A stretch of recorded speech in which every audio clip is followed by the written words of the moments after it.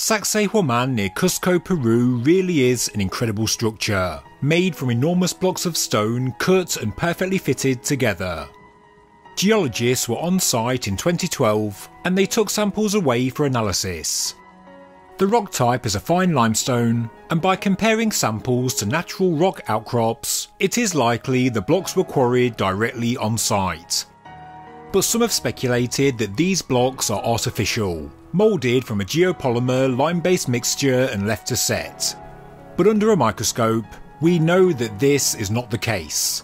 We find small naturally occurring calcite veins, and these crisscross the rocks. These types of geological microstructures do not form in man-made concrete, and it's not the same process as efflorescence or lime-leeching. The rocks of Sacsayhuaman are natural. Learn more and please subscribe to the Ancient Architects YouTube channel.